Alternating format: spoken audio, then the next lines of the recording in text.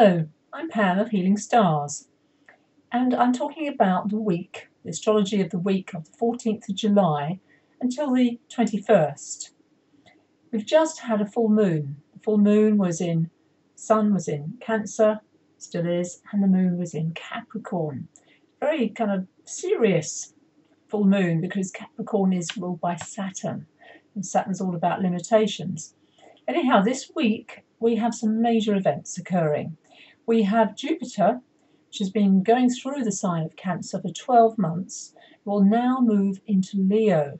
See where Jupiter is down in this particular chart. Here it is in this lovely sector down here, kind of golden yellow sector. This is a once-a-year event, so this is without a doubt the main news of the week. I'm giving a free webinar on Jupiter in Leo. That will be on the 21st of July, 8 o'clock, British Summer Time. So please sign up on my website via this blog. Or via my YouTube, via my blog. This is a major event because Jupiter brings growth to whatever sign it transits. And this is a fiery energy, Leo. It's moving from water, emotions, into fire. And fire is enthusiasm, warmth, good things of summer. Before we get there, let's look at what's going on. Just after the full moon, on the 13th of July, we have a planet moving sign. We've now got, there's Venus there, Mercury. Mercury has now moved into Cancer. Mercury, the trickster, has been retrograde all of June, basically, and it's moved from Cancer to Gemini, from Gemini back to Cancer. And this is the move back into Cancer. It will stay the whole of July in the sign of Cancer. Mercury is communication. So we're being asked to communicate now from our hearts, our feeling nature, rather than our heads, our intellect.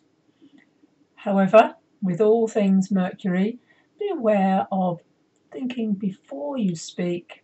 Don't just blurt out feelings in a rush. This week we have the moon. The moon is moving from Capricorn. Where's our friend the moon? Where's the sun? Here she is. Here's the moon up here in Aquarius on Sunday. So it's moving from Capricorn, the full moon, Aquarius. It will then go through Pisces. You see here's Neptune and Chiron, both in Pisces. That's occurring Tuesday. So Tuesday this week, ultra sensitive. Pisces is touchy-feely, feels everything that's going on, could be a sponge. And the moon can bring up those emotions. Thursday, it will move into Aries, the moon. Friday, Aries. And on Friday, we get another transition because Venus, I mentioned a bit earlier, Venus by then will also be moving into Cancer. So here's the chart. I've set the parameters very tight so you can see hopefully the picture of the week. Here's Wednesday. This is Jupiter's day. It's set for 8 in the morning, so it won't appear on this chart till the following day. And then we get another major event.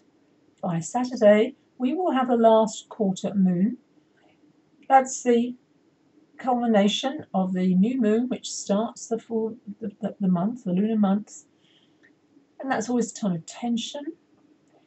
But notice we've got Venus in Cancer, Mercury in Cancer, Sun in Cancer, so there's a lot of emotion still.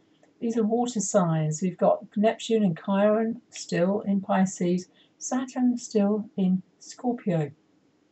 The trine that's been going on, the flow of energy between Saturn and Chiron, is still there. And what's important also, the end of this week, is Saturn. Saturn will move forward once again. Hooray! We always say with Saturn, any planet moving forward has more direction, more action. And Capricorn, which is Saturn's natural ruler, is also a go-ahead for a lot of projects that might have been on the back burner, putting them into manifestation now. Saturn moves forward for the rest of the year, which is very good news for me and other Scorpios, because it will finally leave our sign by the end of the year. So that is another major event that's occurring this week. It's a packed week. Notice also by Sunday next week we have a lovely trine happening between the planet Mercury in Cancer and Neptune. And then of course the following week Venus will also create that trine. Trines are positive, they're blue energy in the chart below, and they create this flow. But coming back to it, the main event this week has to be Jupiter in Leo. So sign up on my website for the free webinar. I have 100 places which have been filled in the past, so don't miss out. Also, if you attend live, you get the energy of the group and you can ask questions towards the end. If you don't attend it live, unfortunately, you can get a recording, but you won't have that kind of energy or that personal question. Thank you for watching. I'm Pam of healingstars.com.